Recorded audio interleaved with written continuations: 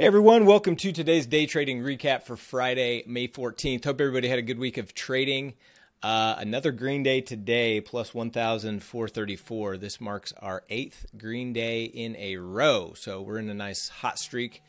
And, had our biggest day of the year on Wednesday, and consequentially, it is our biggest week of the year. So I'll come back and recap the week. Let me take a look at the trades that we made today, and then we'll jump back to the recap for the week. Starting with Tesla, did a mighty 90 in Tesla, booked 370 on that one. Did a couple pairs trades today. Small loser in Nasdaq versus Russell for minus 107. Small loser in silver versus gold for minus 98.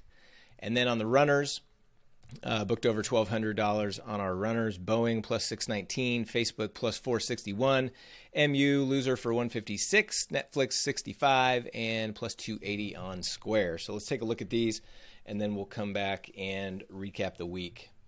So let's start with Tesla. Tesla was our lone mighty 90 of the day. Let me expand this chart here for you. So had this initial flush out of Tesla, came right down into the unchanged mark, had a little pop in volume, so got long, and caught this little bounce right here for a nice $370 winner in Tesla. On to the runners, starting with Boeing. So Boeing made this initial push up, nice spike in volume, so on this pullback we got long, and it fired up for us. Got out of most of our contracts up here, and then held one. I just was holding one contract, kind of chopped around when it started to come down, ended up cutting out of the last one. And so booked a $619 profit there. That was my biggest winner of the day. Facebook, plus 461. Even as frustrating as Facebook was, still a nice winner. Had this initial push up, nice spike in volume. So when it pulled back to this pivot, we got long right here. Pushed up, got out of half, came back down, jumped back in with some. Got out of some, and then held my last piece and started just chopping. And I was kind of done for the day right after 10 o'clock here, and so I just cut out of my last piece and booked it. So booked 461 on that one. MU was my lone loser of the day, and I was trying to get short MU. Had this initial weakness and then bounced up to this key level here. With some volume. So I was looking for a rotation down to test the lows or break. Obviously that did not happen. It pushed up, but I cut this really quick. When it pushed above this pivot, which is kind of my line in the sand, it pulled back a little bit, and I just cut out right there. So took a small loss of 156, which in this trade was a winner basically, because this thing just continued to rip higher. So I will take a small loss like that. I'll risk 156 bucks to see what happens, because had that obviously gone down, would have been a really nice winner, but was able to cut my losses really quick on that. So I'll call that a good trade, even though it was a loss. Netflix. So Netflix would have been a nice winner. I only booked 65 bucks, but I didn't get filled. I only got filled on one contract. So it's kind of consolidating all morning, made a big push up, and then when it pulled back to yesterday's high, got long right here, but only got filled on one contract. And so this thing popped up really quick, so I didn't get filled on the others. So I just canceled my order on the others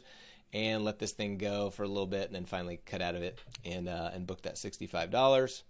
And then lastly, Square, SQ, booked 280 on this one. So I had this nice push up, nice spike in volume. When it pulled back here, got long.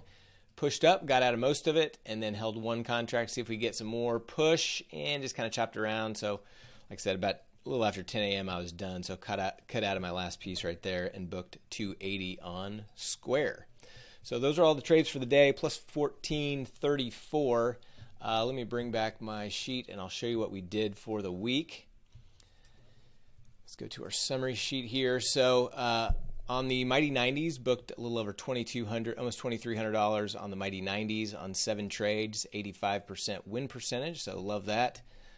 Just did 3 pairs trades, all small losers, minus 332 on those. And then the runners, plus $5,653.25. Total profit for the week, $7,616.25. So as you can see, that's our biggest week of the year.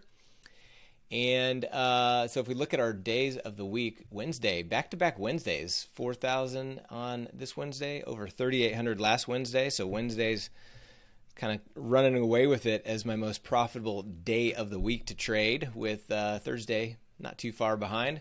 Obviously, there's a few Fridays haven't traded, a few Mondays, so those are a little bit lower. And then Tuesday is kind of my weak spot here. I did have one big losing day, which was really just a mistake on a couple trades I let get away from me, but it is what it is. And so I have been kind of picking my spots to take a little bit bigger sizes on Tuesdays, Wednesdays, and Thursdays, and I'll continue to do that, and hopefully we can continue to break some new records. If we go back to, year to date here, over 42,000 in profits.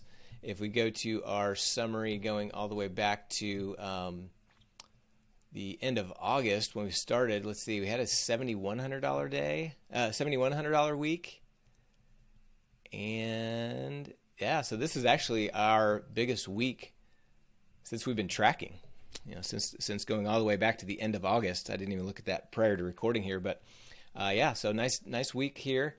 So we'll look to build on that next week. We're streaming live. We do all these trades live in front of our community, and so if you're interested in checking that out, just go to NavigationTrading.com and you can get signed up and attend the live stream. Look forward to seeing you on the inside. If you guys have any questions, let me know in the chat. Otherwise, have a good weekend, and we will see you on Monday. Cheers.